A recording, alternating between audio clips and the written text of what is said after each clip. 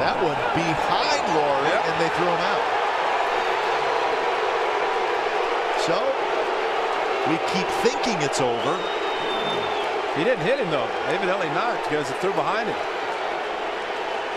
That means Wakamatsu's got to go, too. That is the rule. And Royals he's are running out of coaches. Yeah. And Gibson's basically telling him to stay in the dugout. I mean, and that's smart. And there's no reason to do it. But the rule, from what I understand, Laurie and Herrera pointed at his head.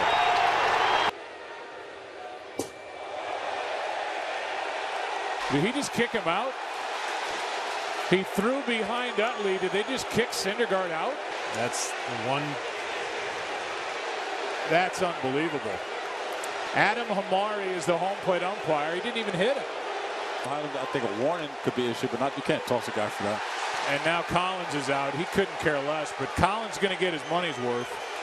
And Collins, in my opinion, is right.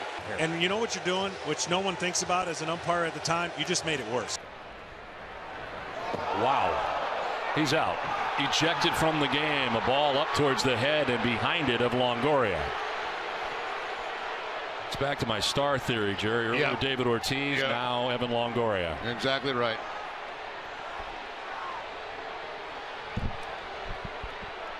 Brandon Workman is going to be ejected from this game, and he is contending that it slipped out of his hand in the rain.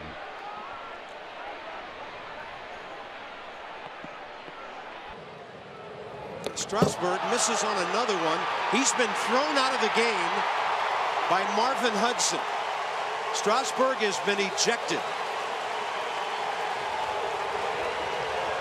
You know, the Braves dugout is up in arms. I don't think they saw the signal. I did. And Strasburg's done. And a little soreness in the shoulder. That is behind Lowry. And remember that there was an incident between these two in Oakland where Clemens threw at Lowry. And Lowry couldn't figure it out. So that one was behind him. Lowry had bunted in the first inning with a 7